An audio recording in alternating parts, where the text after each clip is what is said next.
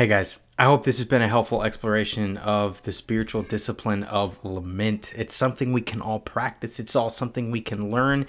And if I'm honest, I feel like I'm learning this discipline for the first time. So I'm inviting you to learn with me. And as I'm seeing in the literature about lament, this practice will affect our relationship with God in a really good way, but it will also affect our relationship with one another in a really good way. And the way that those things work, we're going to talk about this word. It comes back to empathy.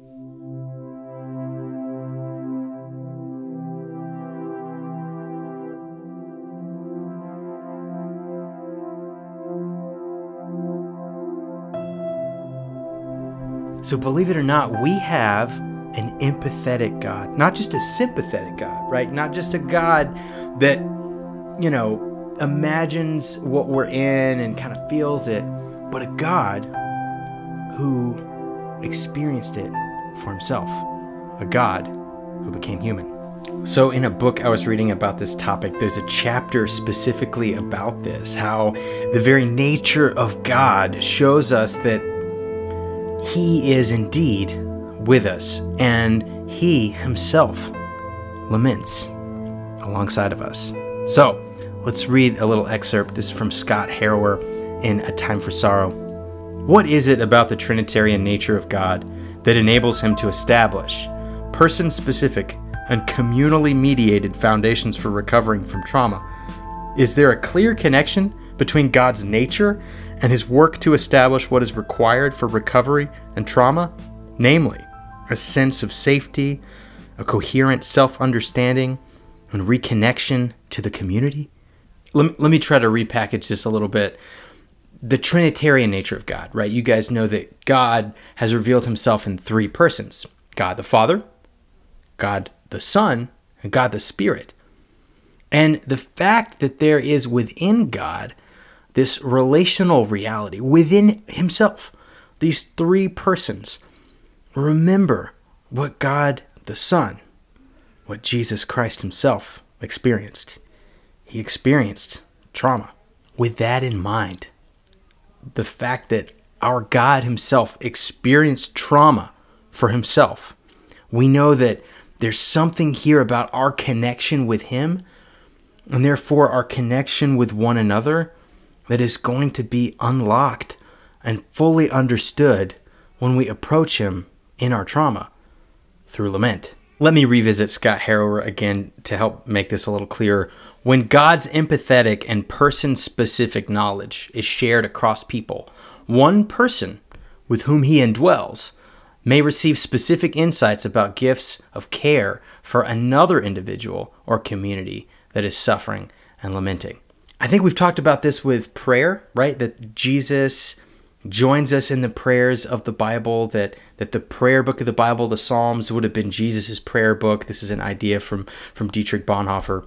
The man, the myth, the legend.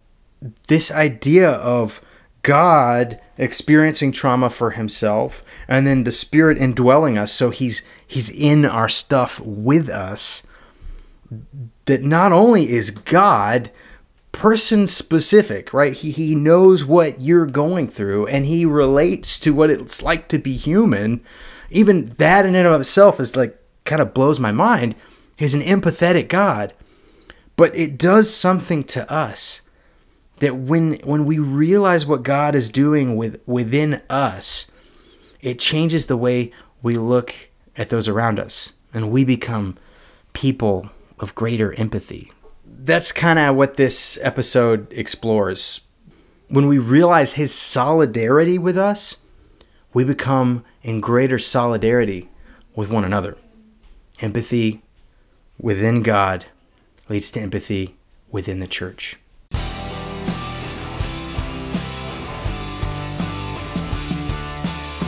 You thought about Jesus as someone who's lamented or laments? I mean, what is your picture of Jesus? Do you imagine Jesus like a crusading knight? Charge! What about a Jewish Jedi? These aren't the droids you're looking for. Do you imagine Jesus like you?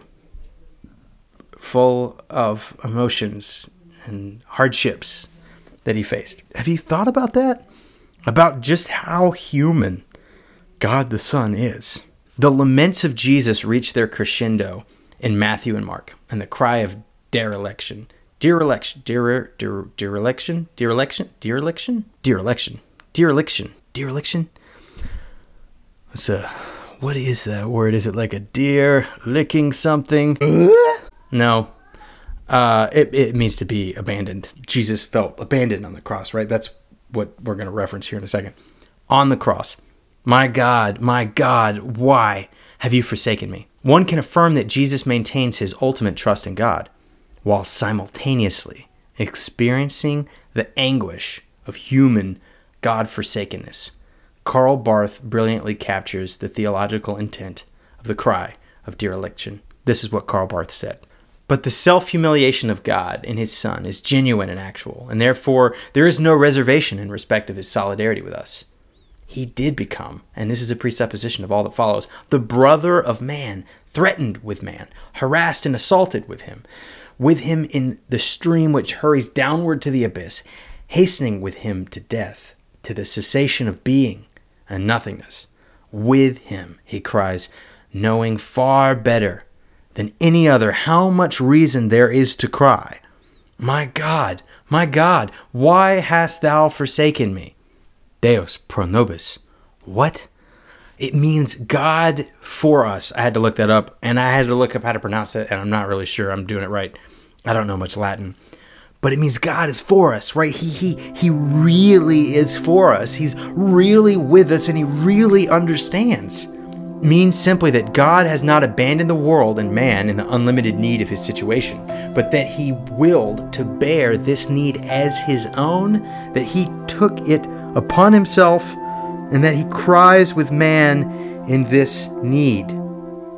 So this is indeed a God the Son, Jesus Christ, who knows what it feels like to be God forsaken.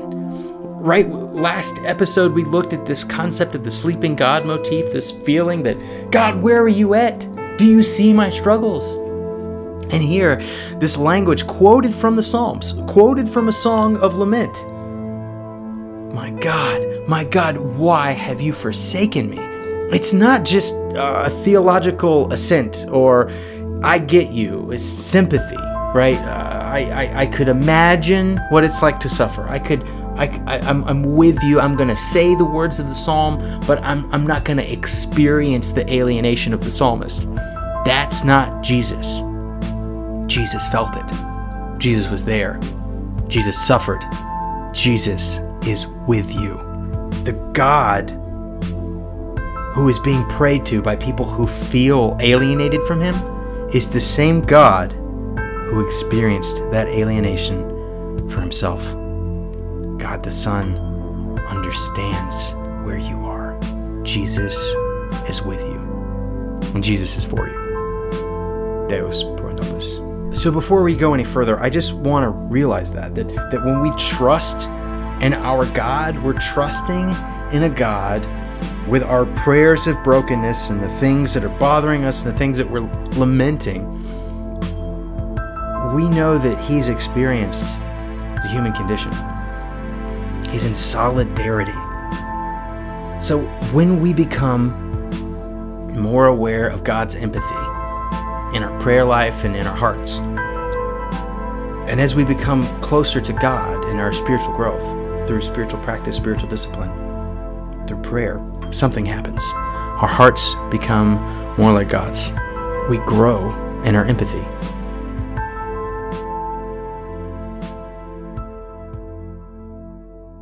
And there's an increase in our solidarity with those who are suffering. We too can come alongside those who are suffering with greater empathy and the kind of costly solidarity that Jesus himself demonstrated.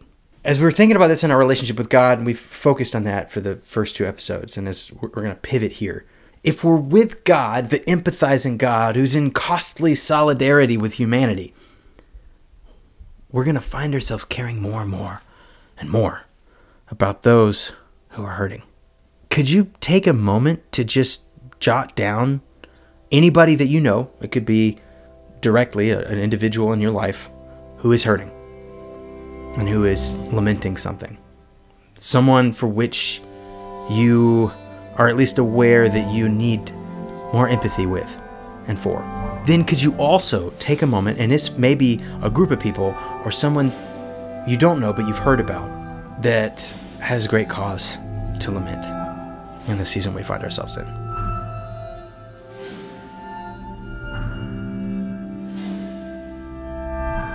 Think of some populations who are lamenting.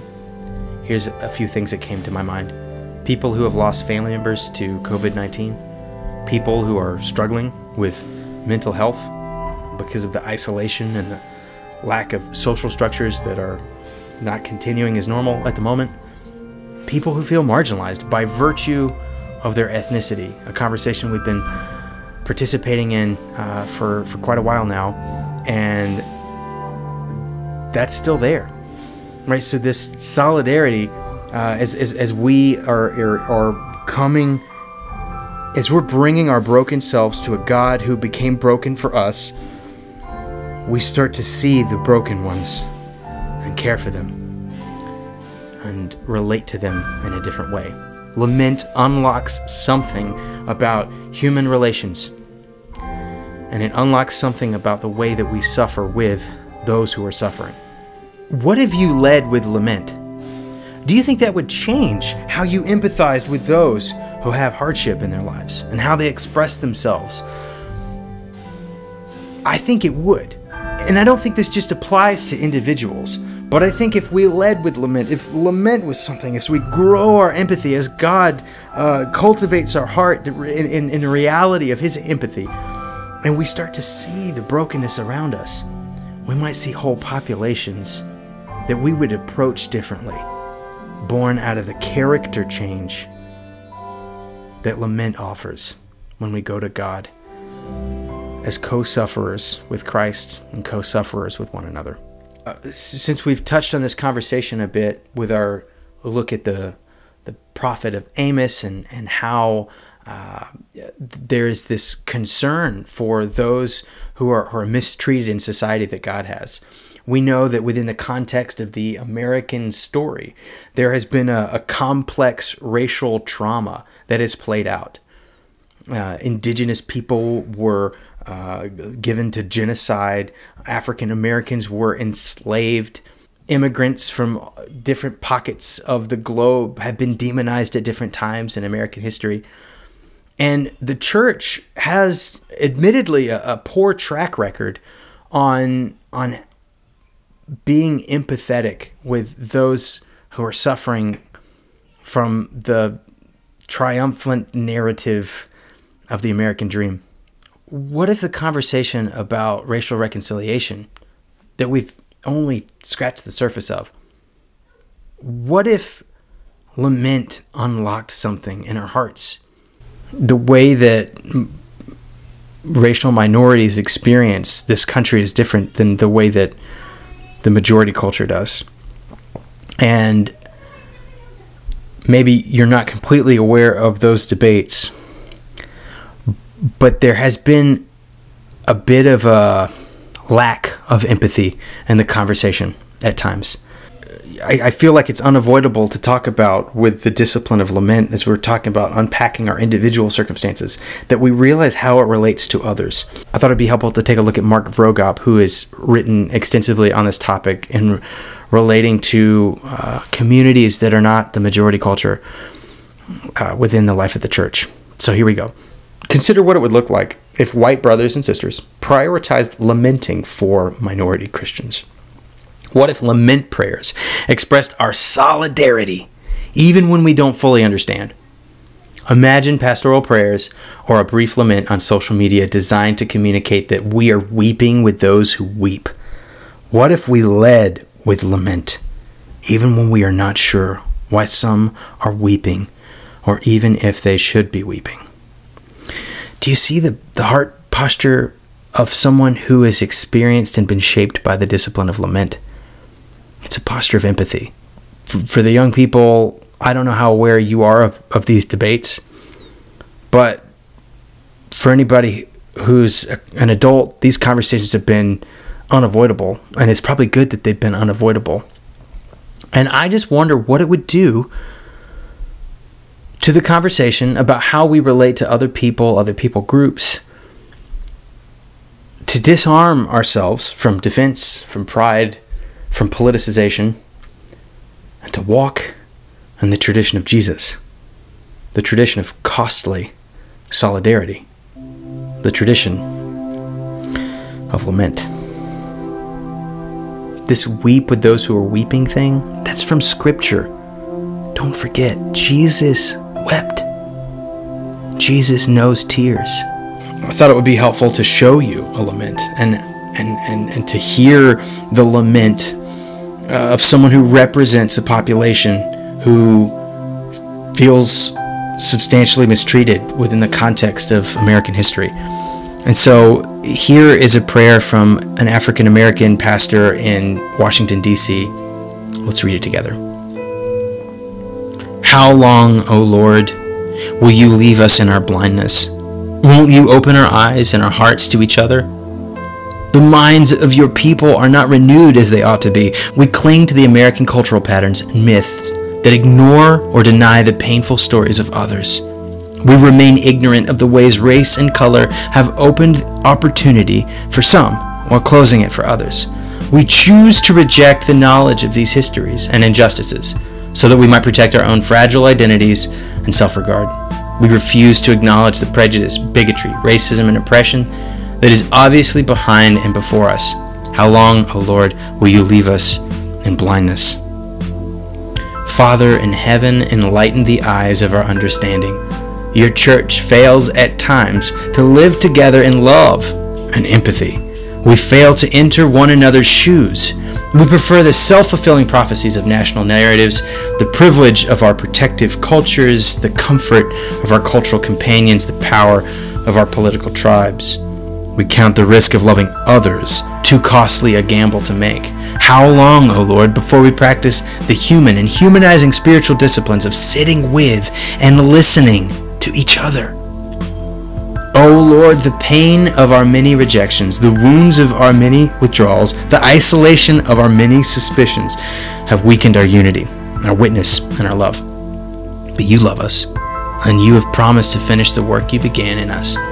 You have destined us to be conformed to the image of your Son. Grant that the same love with which Christ loved us might be shared abundantly between Christians of every hue, history, culture, class, and language. O great God of our Father, fill your household with Christ's redemptive love. I believe lament has the power to change this conversation. I believe lament has the power to change our hearts. I believe lament has the power to increase our empathy. And why would I say all of those things? Because I believe that God has lamented with us to draw us closer into his heart and to give us new eyes for those that are suffering, as he had with us. He understands suffering because he walked through it himself.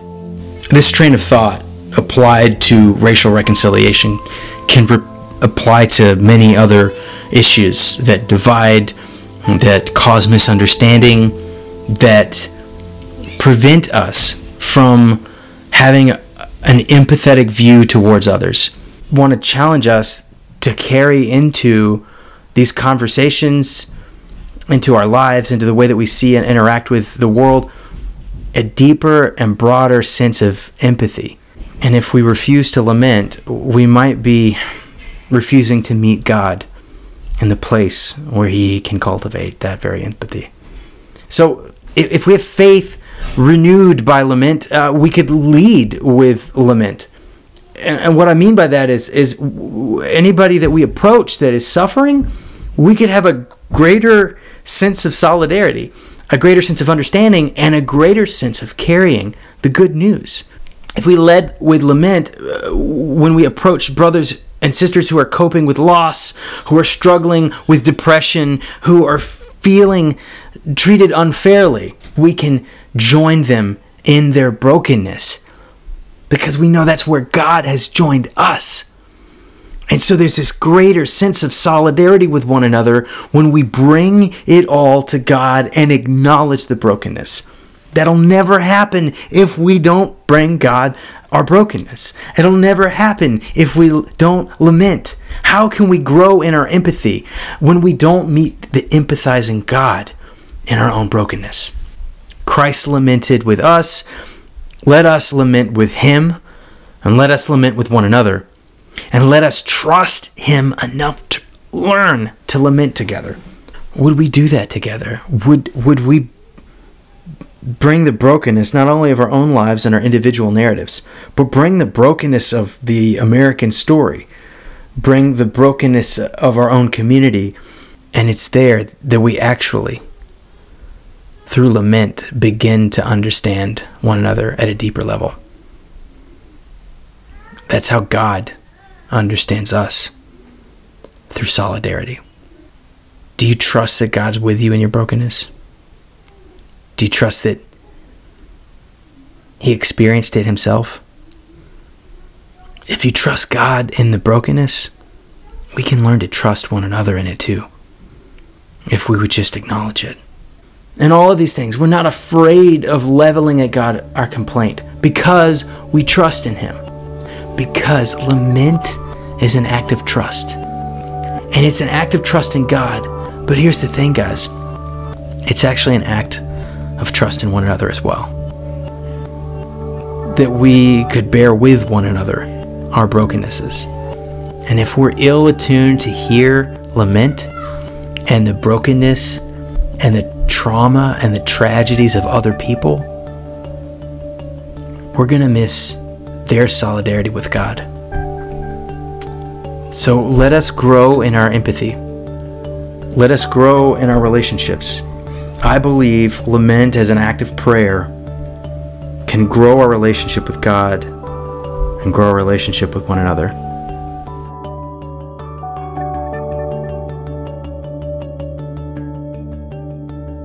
Let us lament together all of the brokenness we've been through, all of the brokenness that is littered throughout our challenging histories,